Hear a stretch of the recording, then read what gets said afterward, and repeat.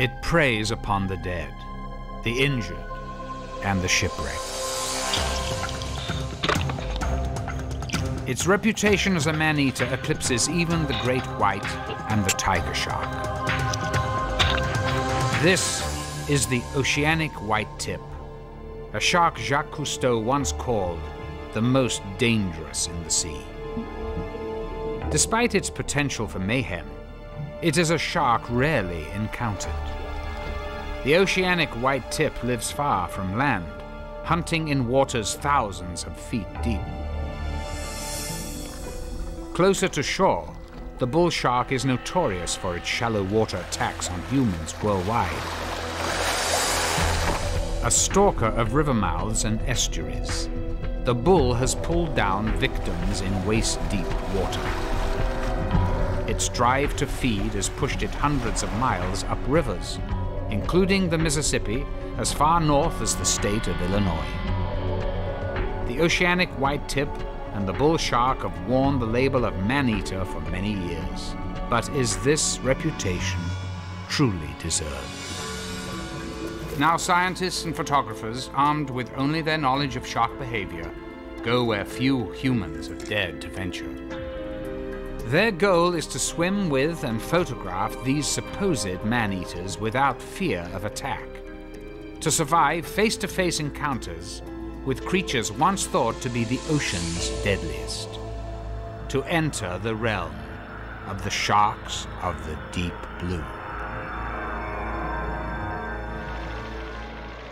Out of the Pacific, cauldrons of ash and lava drive upward on Hawaii's Big Island. In these volcanic highlands, heavy rain falls, cascading headlong to the sea below. As the rain collects in swollen streams, debris in the form of dead plants, birds, and animals wash toward the ocean. Their final destination is the deep blue waters off the Hawaiian coastline, the domain of a voracious scavenger.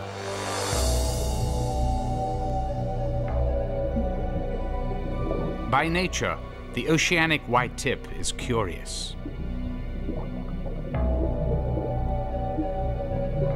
Few objects found floating at sea escape the shark's attention, but it is hesitant to immediately feed. Like most sharks, it is a cautious, careful predator.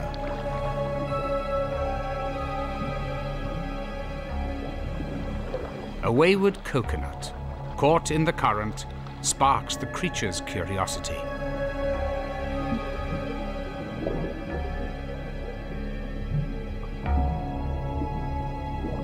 Though the coconut proves frustrating for the hungry shark, the ocean teems with scavenging opportunities. During storms, livestock, domestic animals, and feral pigs that inhabit the island can also die and be swept out to sea, offerings a white tip will hungrily accept. Some experts believe the oceanic white tip satisfies much of its diet by scavenging. Like a vacuum of the deep, it cleans the sea of the dead and dying, targeting virtually any floating object it encounters. The oceanic whitetip has a very broad diet, and that's one of the things that makes it dangerous. The oceanic whitetip eats fish, but it also eats squid, it eats rays, it eats garbage, it eats carrion. And they will investigate any object floating on the surface of the water, and if it appears to be edible and doesn't make a good effort at defending itself, they will attack it and consume it. They have large triangular serrated teeth that are very similar to the teeth of a white shark or a bull shark, and are designed for carving apart items that are too large to be swallowed in one piece. So they're certainly capable of eating a human being. Some of the most gruesome tragedies in the annals of seafaring have involved the oceanic white tip, including a tragic incident in World War II in which hundreds of men may have been devoured by sharks.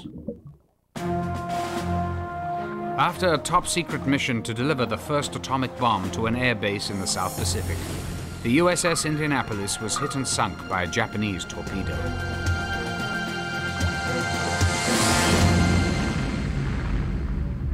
The attack destroyed communications aboard ship before a distress call could be given. 850 of the crew went into the shark-infested waters. 5 days later, when rescuers finally arrived, only 316 men came out. Though sharks were responsible for many deaths, survivors had difficulty identifying the species. Experts rule out dangerous sharks like great whites that are normally not found in the warm regions of the South Pacific, and bull and tiger sharks that prefer waters closer to shore, leaving the oceanic white tip as the primary suspect. It seems reasonable to believe that these are the sharks responsible for most of the massacres of shipwreck victims that have occurred, these disasters at sea. The sinking of the Indianapolis during World War II is the most famous one, but there have been a lot of cases of ships going down, leaving a lot of people in the water, where after a while sharks accumulated and began to feed on the victims. And in a lot of cases, probably most of the sharks involved were oceanic white-tip sharks. This is the realm of the oceanic white-tip. 9 miles off Hawaii's Kona coast, at a fish aggregating buoy that lies anchored in several thousand feet of water. The buoy is a hub for marine life, from small schooling fish to large game fish and the sharks that prey upon them. For underwater photographer Jim Watt and photographer and author Doug Perrine, it is an ideal location to begin the challenging task of capturing the oceanic white tip on film. Basically, it works on the concept that marine life is attracted to floating objects. So a buoy like this will attract small fish, then again larger fish will prey on those fish, larger fish again. It also attracts sharks because, of course, sharks are, go around to pick up the leavings. In his 20-year career as a shark photographer, Jim Watt has had many close encounters with sharks, including an incident when he was driven from the water by some over-aggressive oceanic white-tips. I think my most interesting encounter with an oceanic white-tip shark was 8-10 years ago, and I had one swimming right towards me, and all of a sudden a feeling said, look down, and I had another one coming from below me, and shortly afterwards I was struck in the shoulder by a third one. So in the period of maybe 30 seconds, we had 3 sharks coming from 3 different directions. Doug Perrine is the author of a shark book, and like Jim Watt, has had an extensive career as a shark photographer. He's shared the water with tiger sharks, silky sharks, and Caribbean reef sharks. But for Doug, this will be his first experience with an oceanic white tip. I've seen a lot of pictures of them, a lot of film, but I'd never seen a real live oceanic white-tip before, so I'm closer, but I want to get in the water. They're curious, they're bold. It works in favor of the photographer because they get close enough for a nice picture. It works against the shipwreck victim because the longer you're in the water with them, the bolder they get. So if you don't have a way to get out of the water, you can be in real trouble.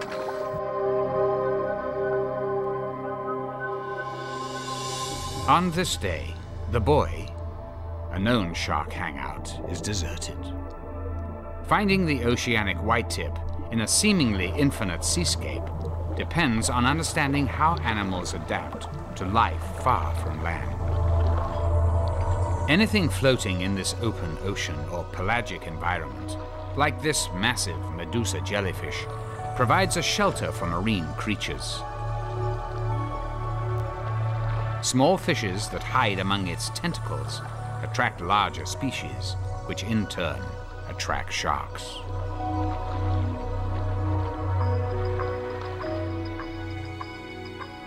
In this vast liquid space, the dolphin is the most acrobatic aquanaut.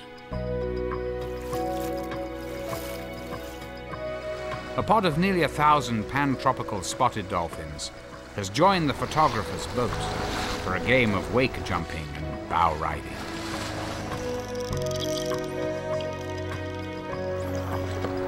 Many members of the pod show signs of shark bite, But because of their speed and agility, healthy dolphins do not normally fall prey to the oceanic whitetip. Like dolphins, pilot whales are often found in this very productive pelagic environment.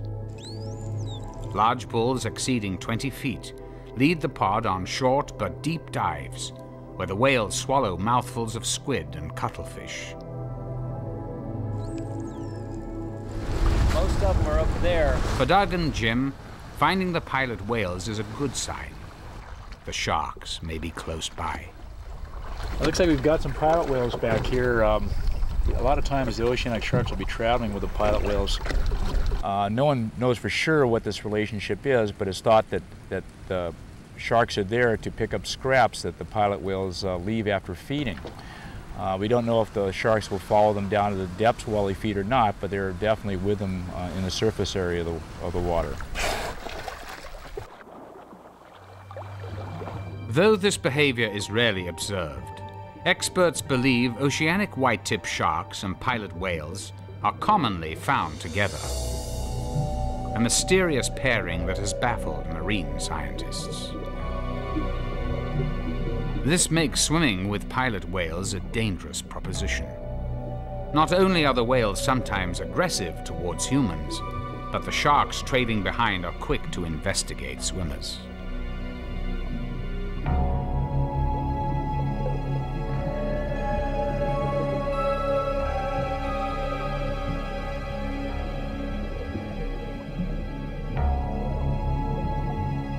The sharks, meantime, have their own entourage. Tiny black and white pilot fish often follow oceanics looking for leftovers from the shark's meal.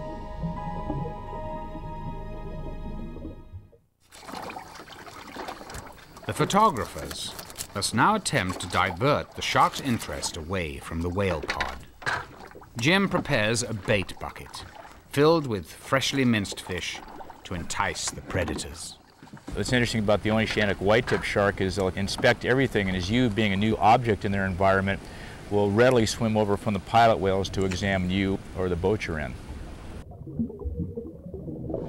With sharks nearby, Jim prepares a bait on a hookless line. The plan is to excite the shark with a potential meal, ensuring it will stay with the boat and not rejoin the whales. Here we go, got him. Down deep though. There's shark.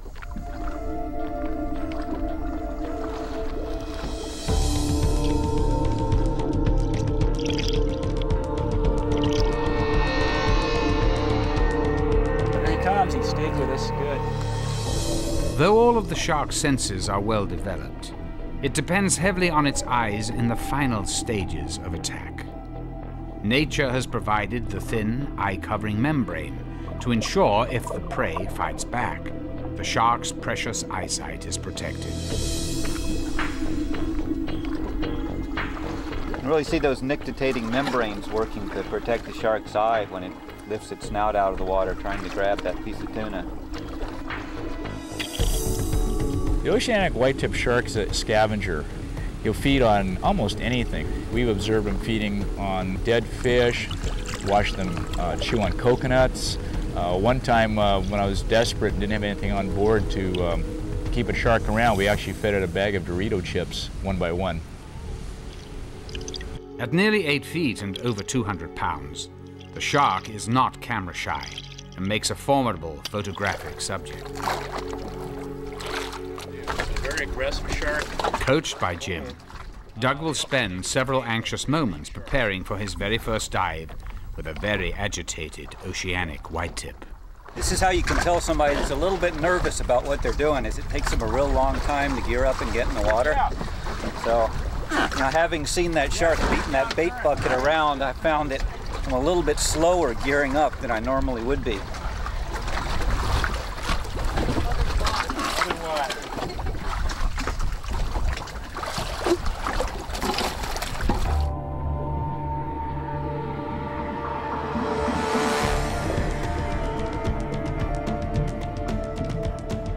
The shark is quick to investigate Doug, approaching within inches.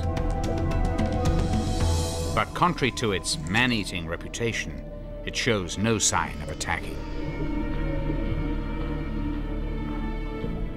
At first I was very nervous because it's quite intimidating to sit on the boat and watch this large, powerful animal with big serrated teeth that are designed for hacking apart large pieces of prey, beating a bait cage, gnawing on a bait cage, basically going into a frenzy, and then you get into the water with it. They're a shark that seems to have a lot of what you might call common sense. They don't just rush in and try to grab something. They live in a very unforgiving environment, and they not only have to feed, but they also have to avoid being injured because they won't last very long if they are injured. So they are very bold in investigating objects, especially floating objects in their environment, but they don't attack right away. They circle them, they make passes, and they start bumping them. And of course that's the critical thing to have a long and happy life photographing sharks is when one starts bumping you, you push it back. You let it know that you're not a piece of dead carrion floating in the water, that you're something that might potentially injure it if it tries to bite you. And you make it wait a little longer and investigate you some more while you take pictures. Then you get out of the water before it concludes its investigation and realizes what a wimp you are and how defenseless humans really are. Temporarily discouraged by Doug's defensive posture, the shark now turns its attention towards Jim.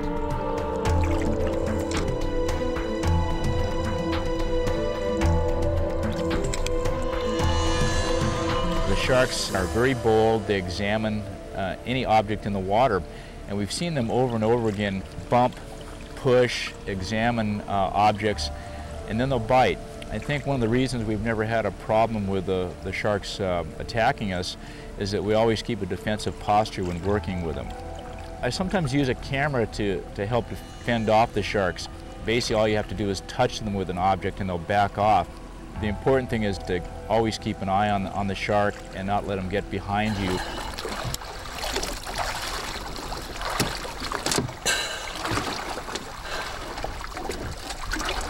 Great. Nice shark. Very calm most of the time. Whenever it would get a big chunk of food, it would start moving a lot faster, get very excited looking for the next one. When it didn't find the next one, it get a little frustrated. After a while, it would calm down again. For hours, the predator circles the photographers and their boat. Then, perhaps lured away by the call of the pilot whales, it suddenly retreats into the blue.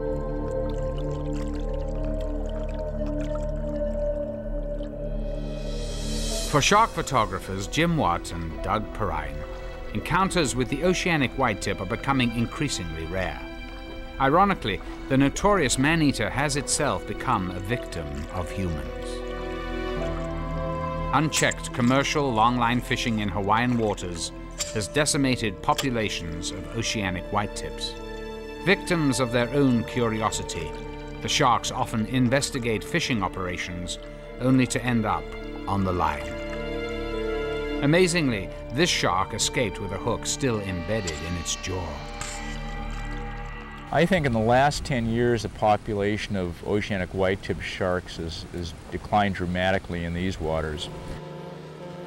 Longline fishing boats catch them regularly as a byproduct of trying to catch billfish and tuna. And they're really not targeted by the fishermen per se, but because they're scavengers and eat almost anything, they're very prone to being caught by the longline fishermen. I think that the fate of the oceanic whitetip shark is not a good one. Like many other species, if it continues, they'll just disappear. Worldwide, an estimated 100 million sharks a year are pulled from the ocean. Unlike many fishes, which reproduce rapidly and can bounce back from fishing pressure, sharks do not have the biological means to rebuild their populations, leaving the future of the shark very much in doubt. It's almost inevitable that it will be fished to commercial extinction because they're extremely vulnerable to longline fishing. And there's so much of that going on now that they're just being taken by the thousands. The consequences on the environment are unknown, and on top of that, they are apex predators. As apex predators, nature has given the shark an important role in maintaining the ocean's healthy balance. Without them, the effects on the ocean and ultimately humankind would be devastating. Doug and Jim hope their role as shark photographers helps to save these remarkable creatures. Their efforts, capturing the beauty and grace of the shark on film, may help to heighten public appreciation of these beautiful animals, hopefully before they disappear from the deep blue. On the Atlantic coast of the United States, fishing for sharks is big business. Driven by the Asian demand for shark fins to make shark fin soup, the industry took off in the 1980s, prompting many, like North Carolina's Glenn Hopkins, to become commercial shark fishermen. Primarily, I target large coastal sharks. Our main #1 shark that we target is the sandbar shark. I'd say my #2 is probably the dusky shark, and then we also catch black tips, tiger sharks, spinner sharks, bull sharks, lemon sharks. And so there's a good market in the United States for the meat itself, and then the fins are all shipped over to the Orient, mostly China, Hong Kong. So we actually have 2 markets, one for the meat and one for the fins. For years, the commercial fishery was lucrative. But due to overfishing in the 1980s, many shark species are becoming increasingly rare. We have seen a crash in shark populations, for instance, in the sandbar and dusky, of about 80% or larger now, since the early 80s and late 70s. The National Marine Fisheries Service responded by implementing a quota in 1993, but it was not enough. By 1997, the quota was cut in half. Fishermen saw it as the beginning of the end, and even more cuts loomed on the horizon. It's cut our season in half, basically cut my income in half overnight. And they're actually pushing for even another 50% cut, which in essence that'll destroy the shark fishery commercial-wise. Populations have to be managed for the long run, not for immediate gratification.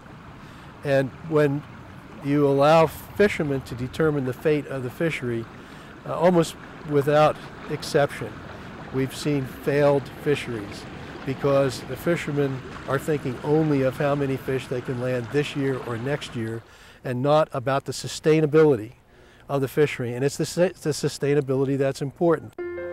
To get an accurate count of sharks populating the mid-Atlantic coast, Jack Musick and his team from the Virginia Institute of Marine Sciences used baited lines to capture the predators.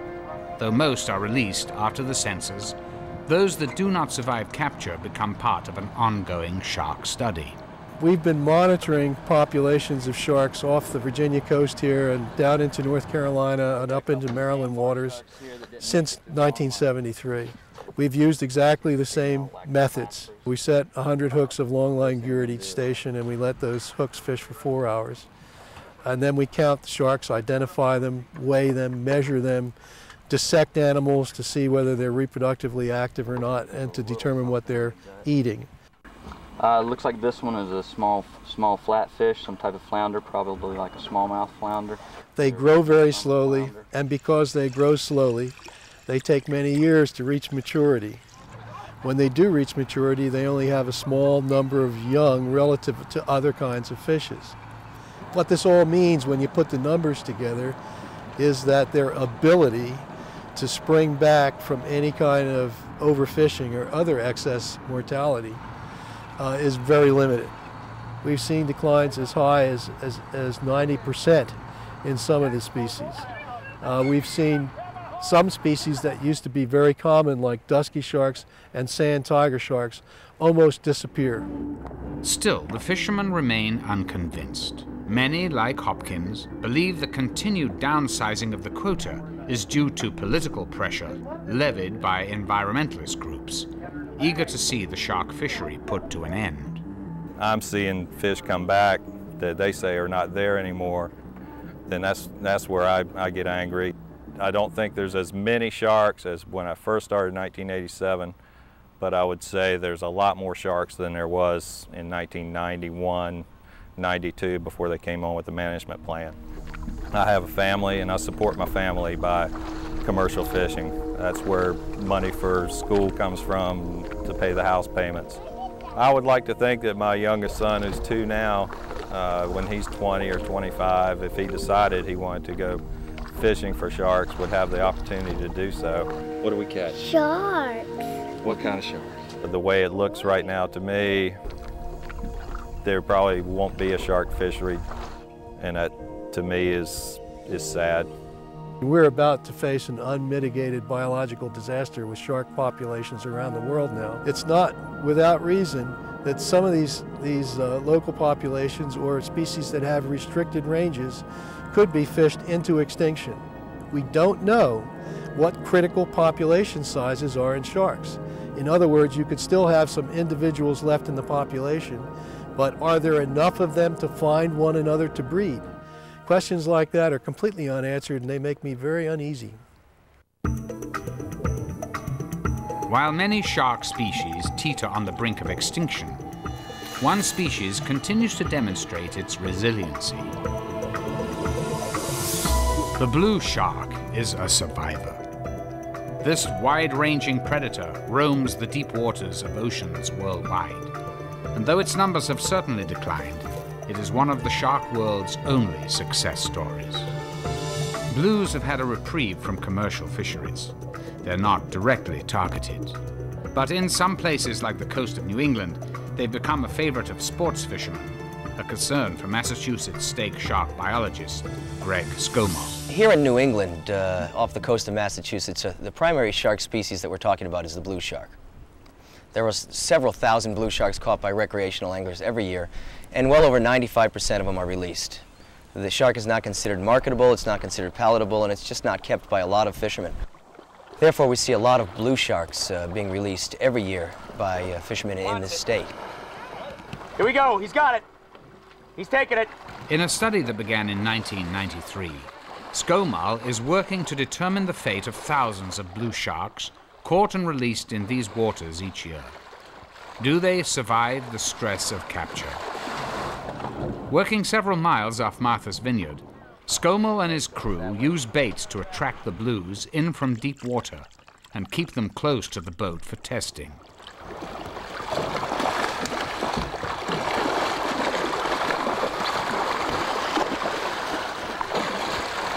The blue shark is, in the North Atlantic at least, if not in the world, probably the most abundant large pelagic shark.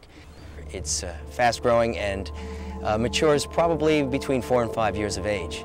It is productive as well in terms of its reproductive capability relative to other sharks, giving birth every year to up to 80, if not over 100 young.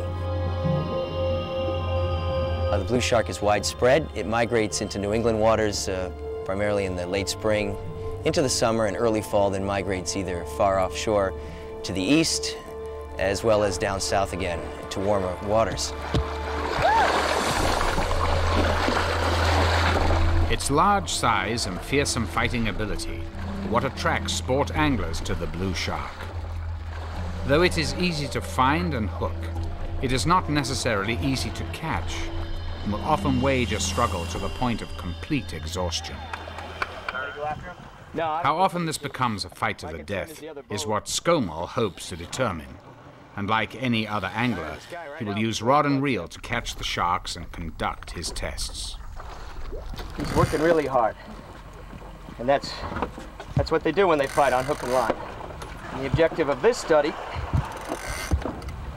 is to determine, given this level of physical exhaustion, what the physiological status, what the health of the animal is after you've fought it, after it's exhausted itself, and more importantly,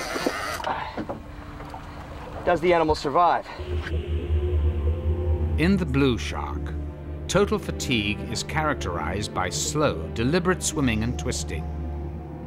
The shark appears physically spent, but it stores small bursts of energy in reserve to fuel last-ditch escapes. These unpredictable spurts of power can make handling the shark equally exhausting for the biologist and his crew. He's exhausted. He'll start to roll. It's what they're good at. We have some of the largest blue sharks in the North Atlantic, right off our coastline this time of year. It poses a slight problem for us because we have to take blood samples from these large creatures, and they struggle quite a bit, and it's very difficult. I'm only 150 pounds, and these blue sharks are twice my size. Our only advantage is getting their tail out of the water and being able to control them that way. It's about a 225-pound blue shark. It's a large one. We usually don't sample them this big. Now, he snapped. He's twisting so much he snapped the syringe right off. By taking blood from the shark, SCOML can measure its stress level by monitoring pH and lactate levels found in the blood. These levels are crucial in determining whether or not sharks survive these types of ordeals. The next step is attaching an acoustic transmitter to the animal. This device will allow SCOML to track the shark after release, recording what it does, let him go, and where it goes. Away! He motored away. That's a great observation. He's doing all right, considering he was on the line for an hour and a half. He was pretty exhausted. I know I am. Using an onboard receiver connected to a hydrophone below the water which hears the acoustic transmitter, the crew is then able to follow the shark's every move. Once the animal is released, we then record the location of the animal as well as the depth of the animal and follow the animals for several hours. If the animal was to go to the bottom, for example, and stay there and not move, then we know that the fight probably caused the animal to die. Fortunately, we have not had that happen. The recovery period for the blue shark lasts several hours. It will make a series of deep dives before stabilizing, and in most cases resuming its normal behavior. Our real objective of the study was to look at post-release survivorship for one reason. If we're releasing a whole bunch of fish every year, on the order of several thousand, and there's a certain percentage are dying because of the stress that they undergo, then we have to consider managing the species a little bit differently. Luckily, we're finding the opposite to be true, is that these animals are capable of recovering. And that's great. That's great for managers and great for fishermen and utilizers of the resource. Though the blue shark has shown the resiliency to survive being caught and released, the fate of many species now under siege from commercial fishing is uncertain.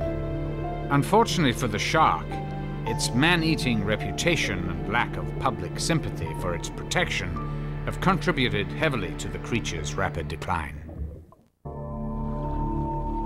Sharks and humans have waged a battle for supremacy of the sea for decades.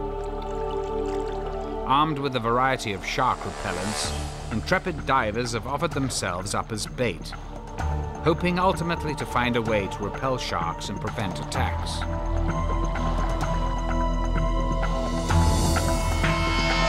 An array of chemicals, electronic fields, and steel mesh suits have all been tried.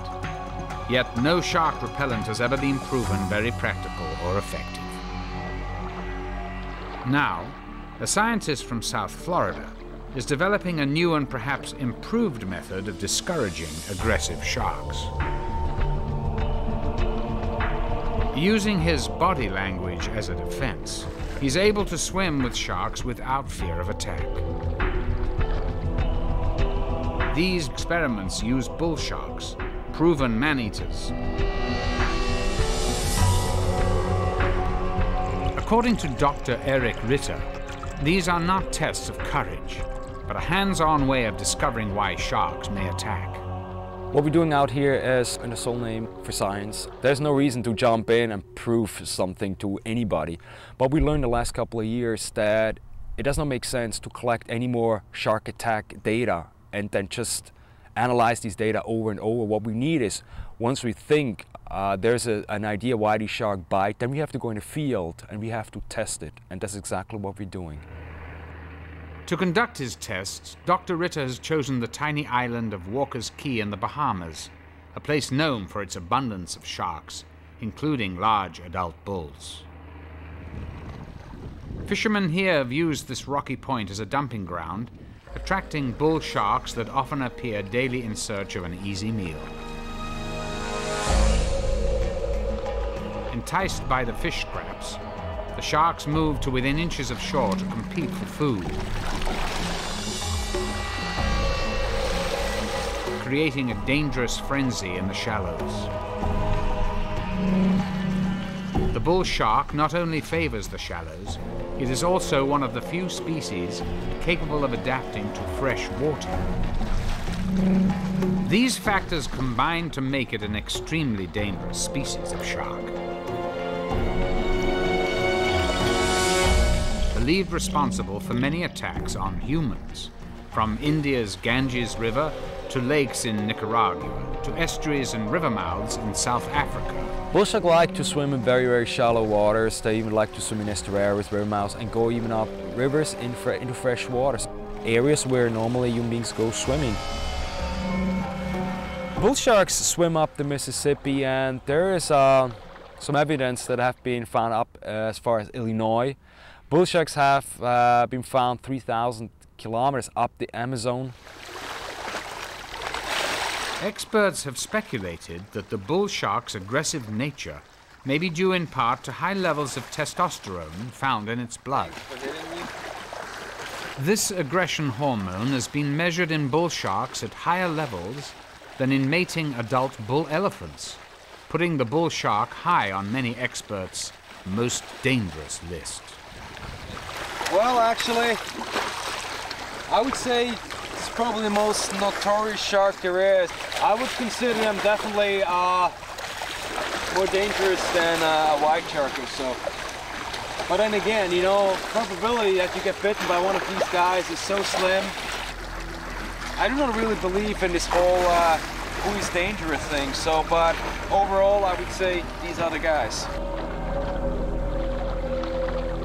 Bull sharks have a very bad reputation due to the possible facts that they have attacked human beings, but it's overrated. Sharks have absolutely no idea what a human being is. No, a shark has to find out what we are. They're curious animals, and that's why sharks approach us. Despite the bull's aggressive reputation, Ritter has found that they will not approach him without the lure of bait.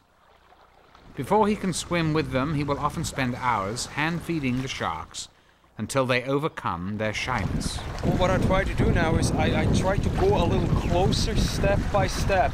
And the idea is I don't want to scare him off, but I want to make him comfortable with my presence. Normally, the presence of blood in the water would make a bull shark even more of a threat. But for Ritter, exciting the sharks to the point of frenzy is insurance the animals will not leave before he can conduct his experiments. The key for safely diving with sharks, according to Ritter, is controlling his own heart rate. By using a heart rate monitor, Ritter prepares himself for a swim few people would dare to attempt. We found out that if you have a really high heartbeat, tend to be nervous, and then you make some additional movements in the ones you would normally not do when you're really calm. And we found out that sharks don't really like high heart rate.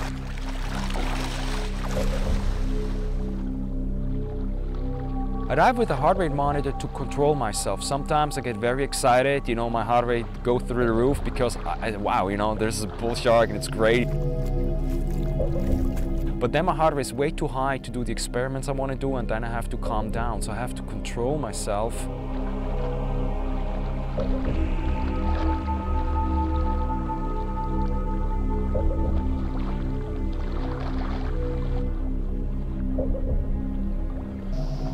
So I have to stay as cool as possible, between 40 and 50 beats per minute. That's about the best you can get, and that's how I try to do all my experiments.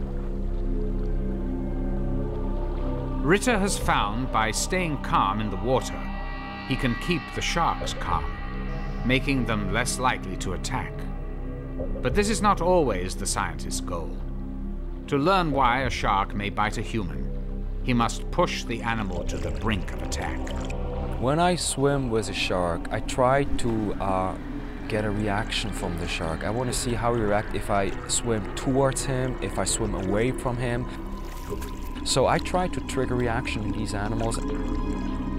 I try to lure in a shark, so I try every stupid thing I can to get him in and create something that may actually would lead to a bite, because then we know why a shark bites. I've been nipped by some sharks, and it's not as bad as it sounds. They just grab you, shake you a little and let go, and they don't necessarily have to use their teeth. Sometimes they just use their gums, because sometimes they just want to warn you. The reason why I have been nipped, well actually more than once, is because sometimes I try to push a shark to the limit. I try really to push the animal, I poke him, I push him away, I hit him, and knowing that sooner or later he will snap. And I just want to go see how far I can go, and actually you can go very, very far before a shark really turns on you. Ritter believes, like humans, sharks need their space. It is his job to invade that space, or what he terms personal distance, in order to determine just how far a shark can be pushed. What we have here right now are 4 bull sharks, pretty good size. What I can say for sure, all of them are males and mature males. And what I will do now is I try to swim parallel to these bull sharks. I want to check their reaction, what we call the personal distance, to see how much it takes that I feel confident with my presence in the water. To measure the shark's personal distance, Ritter swims in patterns above and alongside the animal, while carefully observing its body language. Rapid and irregular swimming, arched back and pointed pectoral fins have been observed in the grey reef shark prior to attack. Species like the bull shark may give off more subtle clues when they feel threatened. Each species has a different body language, and sometimes you have juveniles that have a different language compared to males or females of the same species. So it's very important to learn all these dialects of the different body languages. Many shark attacks, according to Ritter, are accidents resulting from a shark's curiosity about humans in the water. Though sharks are usually cautious and will avoid human activity, splashing sounds may fuel the shark's curiosity. Many of these accidents, I believe, just happen because the shark does not know what's going on, and he bites out of curiosity. A person should avoid while swimming with a bull shark is splashing. Bull sharks like splashing, and it's not that a shark would bite because of splashing, it just gets more curious. What is that thing at the water surface that does these weird sounds? As an investigator for the Global Shark Attack File, Ritter has found choice of wardrobe may also play a significant role in shark and human interaction. To test his theory, he will present himself to the sharks as a shorts-clad swimmer. So what I try now is I try to simulate a regular swimmer. I'm only wearing my shorts here. I have a cameraman in the water, and he will film me and the shark, and we'll see what will happen. Many experts believe sharks may be attracted by contrast and bright colors. Speculating, the predators may mistake an uneven tan, shiny jewelry, or colorful bathing suits for fish.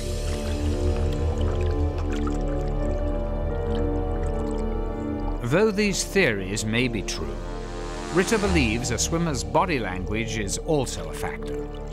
Body language that can be dramatically affected by what the swimmer is wearing. Without his wetsuit and fins, Ritter's body is exposed to the bull sharks. His swimming motion is jerky and less confident, and as he predicted, the sharks appear more willing to investigate him.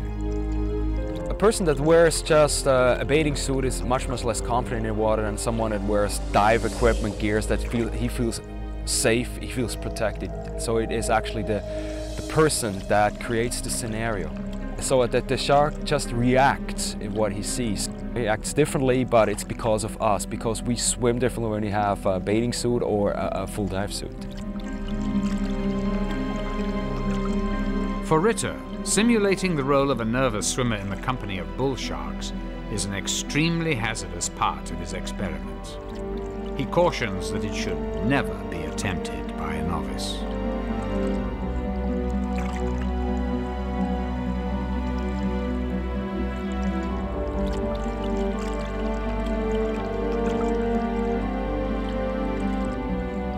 My ultimate goal is to demystify this monster from hell. Sharks are not as dangerous as people may think. We do not have shark attacks, we have shark accidents. So I want to show why it is safe to swim with sharks if you follow certain rules. We have to stop the killing of sharks, and one of the best ways is to change people's attitude, that these sharks are not as bad as people think. Wow, that was great. Just about 4 bull sharks right under me, and they were very curious. They came up, you know, started a little nosing, and then they backed up. It's really awesome.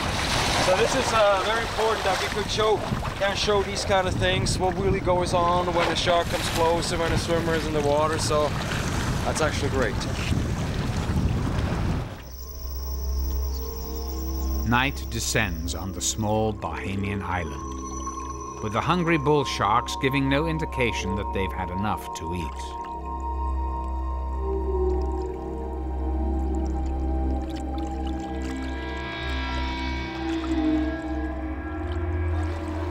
The lights needed for filming penetrate the darkness only a few feet, turning the shadows into a murky arena where uncountable sharks suddenly appear, drawn by the lights and food, then quickly retreat out of view.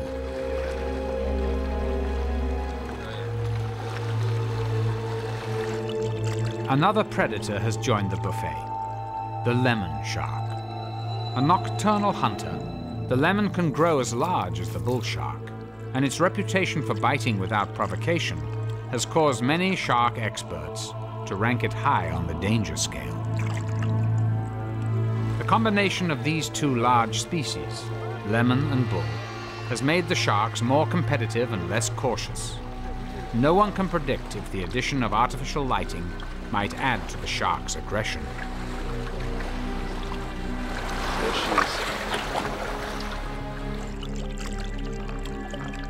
Ritter is vulnerable, but he must remain calm, knowing the only thing separating these hungry sharks from their food is his outstretched hand.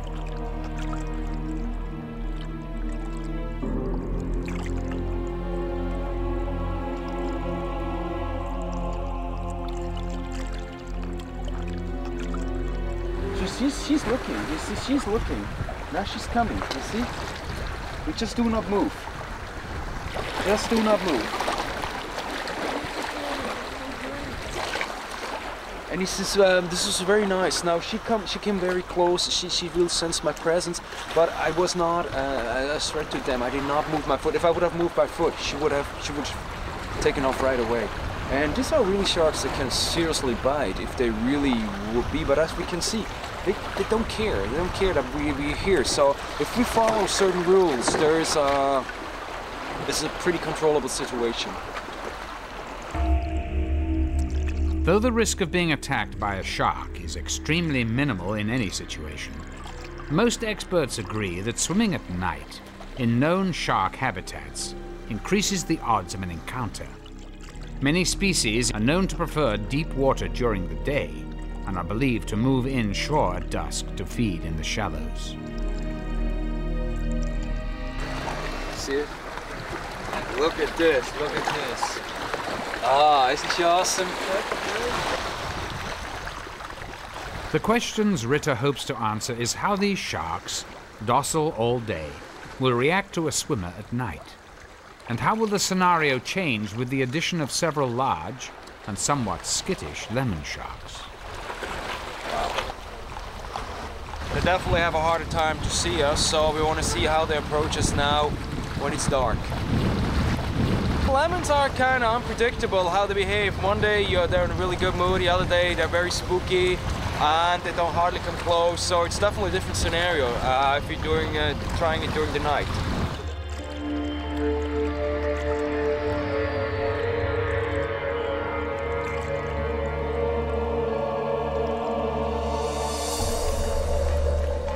In darkness, the swimmer is a vulnerable target. Though he can barely see the sharks in the murk, he knows they are close by feeling the wash of their powerful tails. For several minutes, the sharks circle just beyond the reach of his flashlight, yet they will not approach.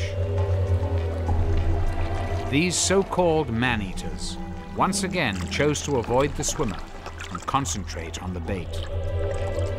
The next time a person encounters a shark, he should learn to enjoy the animal. Don't be afraid or scared of the animal, just enjoy. Probably it's the only time you will ever see a shark in your life. And most likely you're the first person the shark has seen, so enjoy it.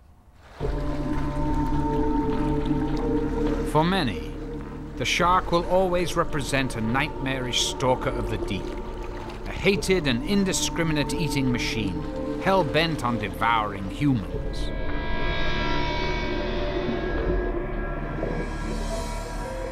For advocates of the shark, changing attitudes, erasing the myths, and calming the irrational fears is an uphill battle that cannot be won simply with words. Overhauling the shark's image, exposing its true nature, and learning to peacefully coexist with it can only be accomplished by those willing to meet the shark face to face. Perhaps a new generation, armed with knowledge gained in these up-close encounters, will look to the shark not as a source of fear, but as a symbol of the thrill and beauty of the deep blue.